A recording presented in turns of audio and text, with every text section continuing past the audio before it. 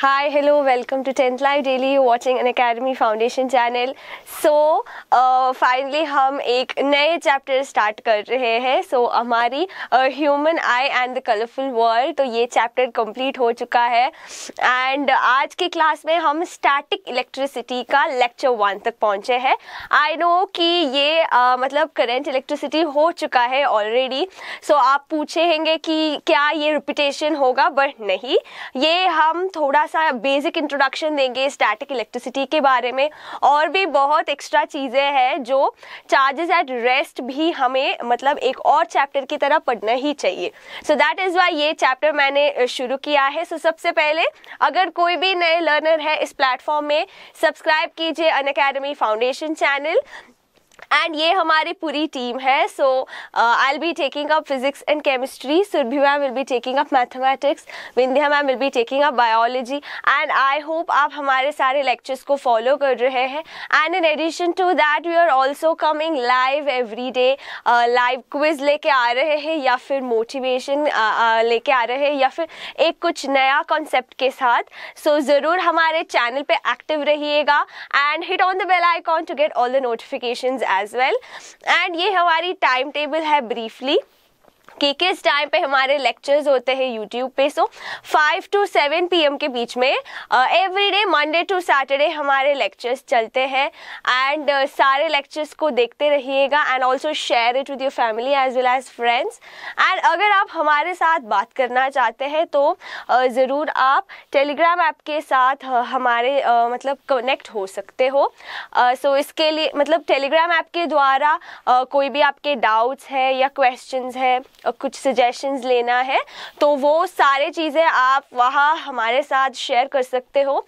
इसके लिए आपको टेलीग्राम ऐप इंस्टॉल करना पड़ेगा सबसे पहले. एंड उसके बाद आपको यहाँ ब्राउज़र में जाके URL की जगह टाइप करना है ये URL, that is tinyurl.com/unacademy foundation. तो इससे आप हमारे ग्रुप भी ज्वाइन हो सकते हो.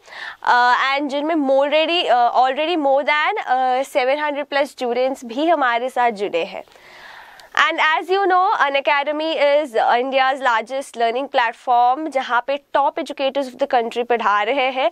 And Unacademy is really making revolution because it is making education more affordable. So this is not seen anywhere else. And अगर आप बाहर जाके कोचिंग ले रहे हो then you know the difficulties कि जाने में आपको टाइम लगेगा and also ट्रैवलिंग का एक्सपेंसेस भी ज़्यादा बढ़ेगा. बट यहाँ हमारे प्लेटफॉर्म में ऐसा नहीं होता है. ऑनलाइन प्लेटफॉर्म है तो you can see it at your own convenience, घर में बैठ के देख सकते हो. एंड ऑल्सो लाइव लेक्चर अगर आप नहीं देख पाते for some reason, even then हमारे सारे लेक्चर्स जो है सो वो रिकॉर्डेड है, कभी भी आप अपना कन्वीनियंट टाइम में फिर से देख सकते हो. ऑल्सो एक और चीज़ है, अगर आपने एक बार सब्सक्रिप्शन लिया है एक कैटेगरी के अंदर, देन उस कैटेगरी के अंदर जितना भी कोर्सेज है तो वो सारे कोर्सेज का एक्सेस आपको मिल जाएगा. It works just like Netflix, ठीक है. And also add on features ये है कि क्विज सेशंस होते हैं, डेडिकेटेड डाउट क्लैरिफाइंग सेशंस होते हैं, टेस्ट सीरीज रहते हैं. सो ये सारी चीज़ें आपके लिए है and make the best out of it. अगर आप 9th-10th स्टैंडर्ड स्टूडेंट्स एंड अगर आपके मोटिव है IIT क्रैक करना या नीट एग्ज़ाम क्रैक करना, देन ज़रूर आप अनअकैडमी प्लस ज्वाइन करना है. सो इसके लिए आपको सबसे पहले अपने फ़ोन में प्ले स्टोर से अनअकैडमी लर्निंग ऐप इंस्टॉल करना है. एंड उसके बाद आपको प्लस सेक्शन पे चूज़ योर गोल में आपको चूज़ करना है foundation and NTSC, then click on get subscription. तो इतना सारा हमारा प्लान्स होते हैं. So we have 1 month, 3 months, 6 month, 1 year as well as 2 year subscription plans. And अगर आप देखते हैं लॉन्ग टर्म प्लान्स आपके लिए बहुत मतलब रीजनेबल होगा price wise. So 9th standard students you can go for 2 year subscription, 10th standard students can go for 1 year subscription. And अगर आप देखते हैं तो daily basis it will even be less than 50 rupees.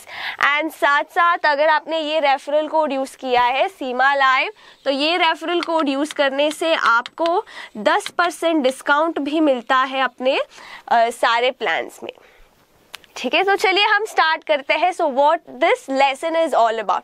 तो basically हम देखते हैं कि इस लेसन में what is the main plan क्या होता है इस लेसन के स्टार्टिंग में। सो बेसिकली आपको भी पता है कि electricity is the cause of something present in matters called the electric charge, is it right. So although आपको भी पता है कि सारे जो मैटर है in the universe, so they are made up of charges, but ऐसा नहीं है कि all of them can produce electricity, is it right। तो क्या आपने ये सोचा है कि इलेक्ट्रिक चार्ज होने की वजह से हम बोलते हैं कि movement of electric charges constitute electricity, but ऐसा ज़रूरी नहीं है कि all the objects present in the universe की जिनके भी सारे जो चार्जेस होते हैं they will not constitute electricity, is it right। so actually electricity is produced by those matters which are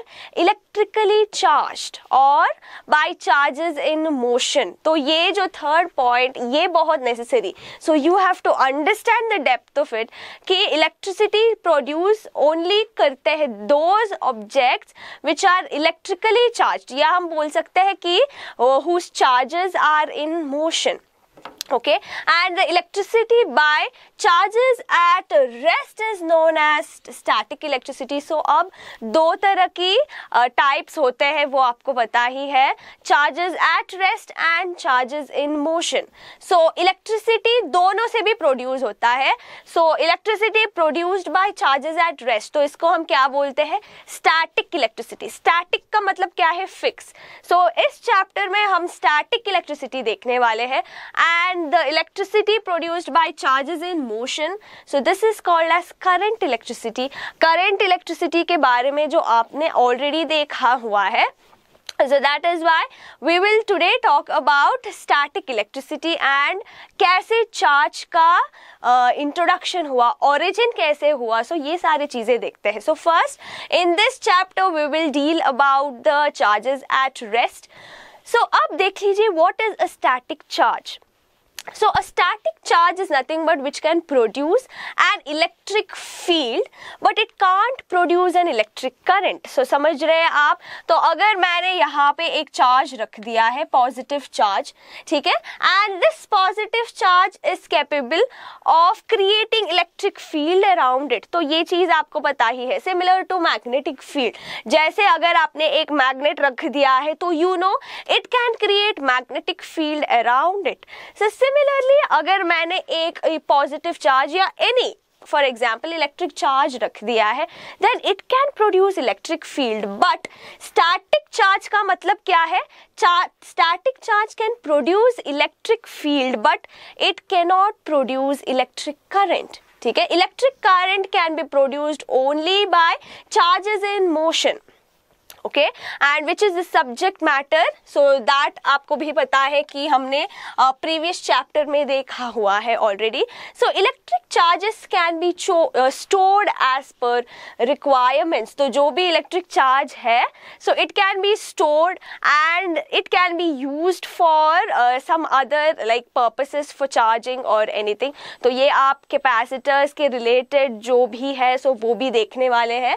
so the device which stores, is it right, the device which stores charges, तो इसको हम क्या बोलते हैं, capacitor. so this also we will see in this chapter, ठीक है।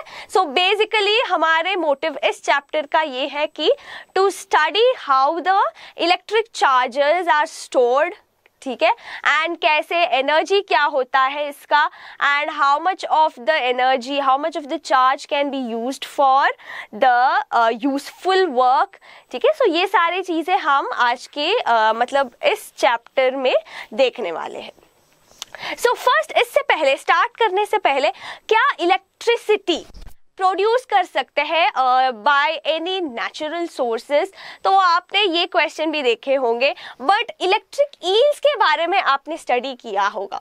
So electric eels जो होते हैं सो दे हैव मतलब very astounding capacity, that is they can produce electric charge of up to 600 volts, ठीक है। so in order to stun prey and keep predators at bay, तो इनका क्या होता है, सो in order to protect themselves या फिर in order to catch the prey, उनके शिकार के लिए ओके। सो इलेक्ट्रिक ईल्स के पास एक शक्ति होता है, that is they can generate, तो वो जनरेट कर सकते हैं electric charge up to 600 volts, ठीक है। एंड ऑल्सो आप देख सकते हैं कि ईल के बॉडी में कैसे होते हैं वो electric plates. So up to 6,000 electroplates are arranged like a dry cell in the eel body.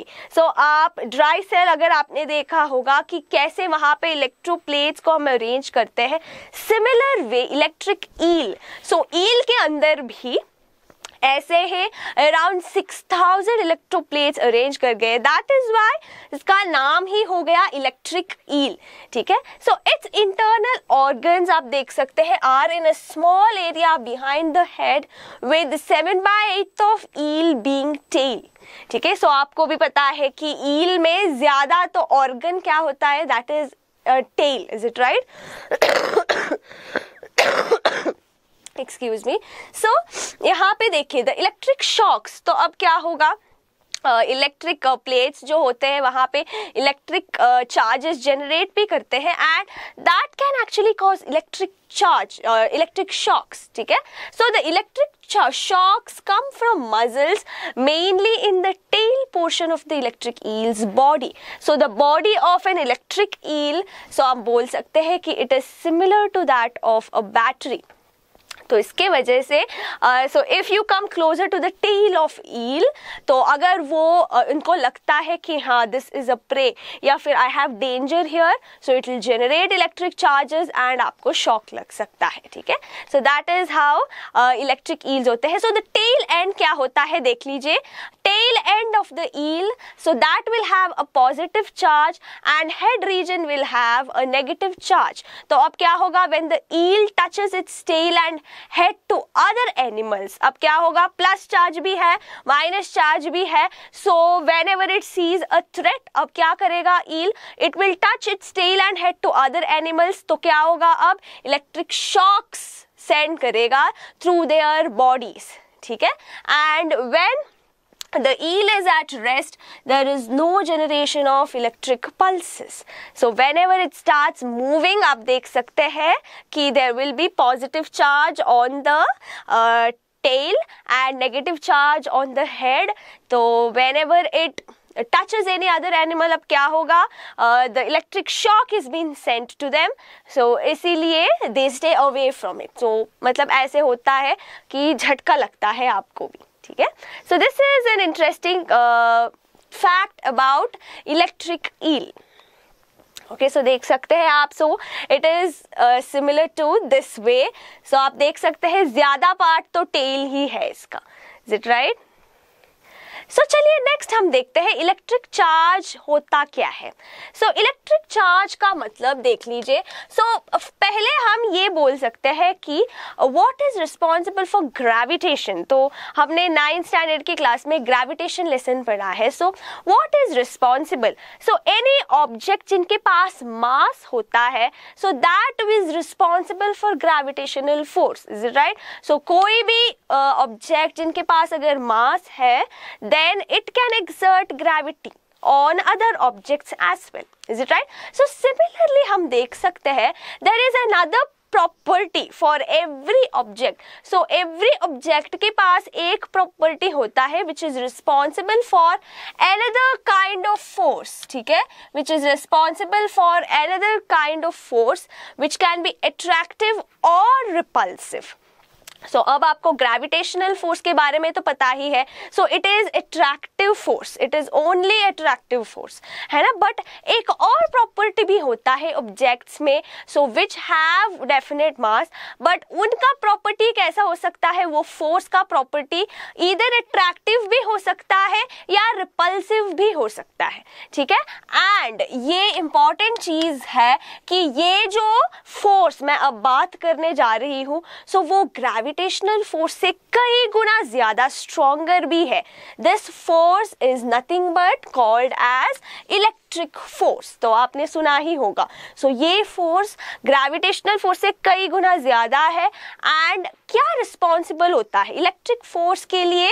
Which is responsible, like mass is responsible for gravitational force, similarly electric charges जो है सो they are responsible for electric force. ठीक है, but इतना आसान से हमें charges के बारे में नहीं पता चला। ठीक है, सो बहुत सारे साइंटिस्ट ने इनके रिलेटेड कुछ डिस्कवरीज किए हैं, एक्सपेरिमेंट्स किए हैं, एंड ओनली देन हमें पता चला कि कुछ अजीब हो रहा है कहीं ऑब्जेक्ट्स में। ठीक है, सो आप देख सकते हैं कि इट स्टार्टेड सेंचुरीज अगो। जब क्या हुआ, they found certain type of materials which would attract one another after being rubbed together. तो अगर आपने दो ऑब्जेक्ट्स को रब किया है and then it was incidentally surprisingly ये मतलब फाइंड आउट कर गया है कि they attract each other. Similarly आप मैग्नेट कैसे मतलब presume कर सकते हो, same way. So when two materials were rubbed, so they attracted one another. For example, silk. Okay, example क्या देखे हैं, that is a piece of silk against piece of glass. तो अगर आपने दोनों को रब किया, अ पीस ऑफ सिल्क का क्लॉथ हो सकता है, अगर आपने एक छोटा सा ग्लास पीस के ऊपर अगर आपने रब किया है, देन सिल्क एंड ग्लास दोनों भी चिपक जाते हैं, सो दे स्टिक टुगेदर। तो ये आप भी देख सकते हो, is it right? And there was an attractive force that could be demonstrated, is it right? सो मतलब वहां पे एक अट्रैक्टिव फोर्स उनके बीच में चल रहा था, दैट इज वाई दोनों भी ऐसे स्टिक हो रहे थे। ओके, एंड ये भी देखा गया है कि ग्लास सिल्क, सिर्फ ग्लास सिल्क की ही जरूरत नहीं है अट्रैक्शन के लिए, कोई और some other objects also showed the same kind of behavior। ठीक है, सो ये भी एक और चीज है कि लेटेक्स बलून अगर आपने मतलब ब्रश किया and if you ever touch the latex balloon, तब क्या होगा? सो they try to stick, is it right? So they will try to rub it with yourself, है ना? So अगर आपने ऐसे latex balloon को टच किया है by mistake या ऐसे भी, they try to stick to you, is it right? And similarly paraffin wax भी हो सकता है या wool cloth। So ये भी different materials है जहाँ पे same type attractive forces देखा गया when you rubbed against each other। ठीक है, wax and wool cloth अगर आपने दोनों को भी अगर आपने रब किया है, then they attracted each other। ठीक है, so this phenomena, okay, so this phenomena was not stable here। See, not only attraction, okay, and interesting चीज ये हुआ कि यहाँ पे identical materials अगर आपने लिया है, for example अगर आपने wax and wax दोनों को लिया and then अगर आपने रब करने की कोशिश की, या फिर wool cloth को लिया है दोनों को and आपने रब करने की कोशिश की एक्सक्यूज मी, एंड या फिर ग्लास रॉड्स, दोनों ग्लास रॉड्स को अगर आपने लिया है and if you try to rub them against each other, सो यहाँ पे एक इंटरेस्टिंग चीज देखा गया कि दे repelled each other, so they try to move apart from each other। So not only attractive force, अगर आपने identical materials को rub करने की कोशिश की, then repulsive force भी देखा गया है इन materials में। ठीक है, and it was also noted that when a piece of glass rubbed with the silk, so it was exposed to a piece of wax rubbed with the wool, the two materials would attract one another। so इसका मतलब क्या है यहाँ पे? so आप देख सकते हैं, so when a piece of glass, so when it was rubbed with silk, ठीक है, so अगर आपने ग्लास रॉड को सिल्क से रब किया है, okay, and then you exposed it to another piece of wax which was rubbed with the wool, ठीक है, अब ये दोनों materials जो होते हैं, so they tried attracting to one another। ठीक है, सो अब क्या हुआ? सो आफ्टर दीज एक्सपेरिमेंट्स क्या किया है? सो पीसेस ऑफ क्लोथ्स के रबिंग नेचर पे एक्चुअली अटेंशन ज्यादा हुआ एंड ये देखा गया, डिस्कवर कर गया कि after rubbing two pieces of glass with two pieces of silk, not only did the glass pieces repel each other but so did the clothes. तो ये बहुत इंटरेस्टिंग चीज है, is it right? So glasses दोनों रब करते हुए दे repelled similarly cloth, वुल cloth या सिल्क क्लोथ भी अगर आपने रब किया है then they also repelled each other. Same phenomena है for pieces of wool used to rub the wax. ठीक है, तो ये सारे जो एक्सपेरिमेंट्स है, सो ये सारे एक्सपेरिमेंट्स से ये एक पता किया है साइंटिस्ट ने कि कई ऑब्जेक्ट्स में ऐसे कोई इनविजिबल फ्लूइड है. नहीं तो ऐसे अट्रैक्शन रिपल्शन होने की मतलब कैसे हो सकता है ऐसे. So there is some invisible fluid that is transferred from one object to other during the process of rubbing. सो ये आप भी ऐसे सोच सकते हो, है ना कुछ होना जरूरी है. अगर एक दूसरे ऑब्जेक्ट्स अगर आपने सिर्फ रबिंग किया है तो क्या फिनोमिना हो सकता है जिसकी वजह से वो अट्रैक्ट या रिपेल होगा. कोई ना कोई मतलब फ्लूइड या कुछ भी जो ट्रांसफर होना जरूरी है, is it right, from one object to another. And ये objects या fluids, so these invisible fluids were able to affect a physical force over some distance. ठीक है, so चार्ल्स डुफे नाम का साइंटिस्ट, तो ये साइंटिस्ट का नाम बहुत इंपॉर्टेंट है. so चार्ल्स डुफे नाम का साइंटिस्ट अपना अर्ली एक्सपेरिमेंट्स में ये डेमोन्स्ट्रेट किया कि when the two different type of changes brought by rubbing certain pairs by objects together, so कहीं ना कहीं कोई ना कोई चेंज हो रहा है. Okay, two types of charges are brought. ठीक है, so क्या चार्ल्स डफे ने क्या किया, so he said कि there were two different type of charges brought about during rubbing of certain types of objects together. ठीक है, so अब there was more than one type of charge manifested in these materials was evident by the fact that where two types of forces produced attraction and repulsion. Is it right? So दो तरह की changes हो रहा है यहाँ पे.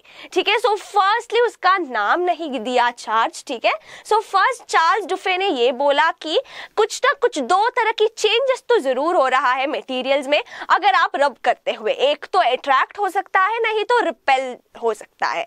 Is it right? And ये hypothetical invisible fluid को नाम दिया गया, that is called as charge. ठीक है, सो इसका नाम दिया चार्ज. तो अब ये चार्जेस का जो भी हम आप आज पढ़ रहे हैं, सो और भी इम्प्रूवमेंट्स किया बेंजामिन फ्रैंकलिन नाम का साइंटिस्ट. तो आपको भी पता ही है कि there was only one fluid exchange between रब objects and that the two different charges were nothing more than either N access और डिफिशियंसी ऑफ दैट फ्लूइड. सो अब इसका मतलब क्या, एक्सक्यूज मी. सो बेंजामिन फ्रैंकलिन ने एक बहुत बढ़िया सा डिस्कवरी किया कि दो तरह की चार्जेस हम ऐसे नहीं बोल सकते हैं.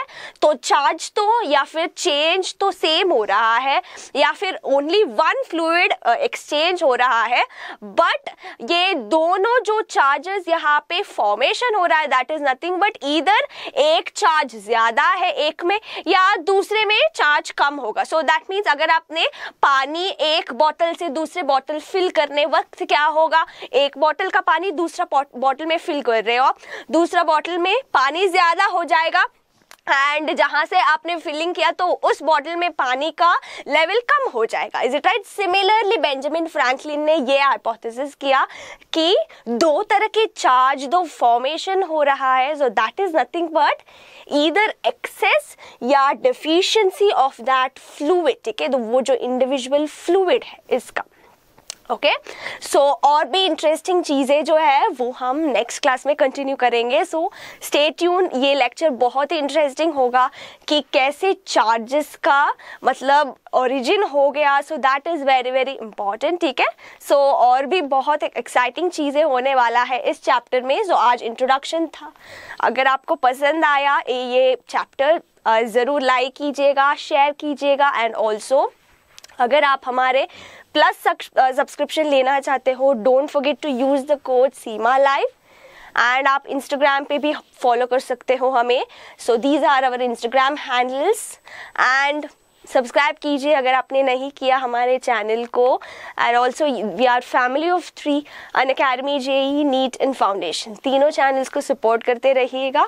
हम मिलते हैं हमारे अगले सेशन में. Till then C you all.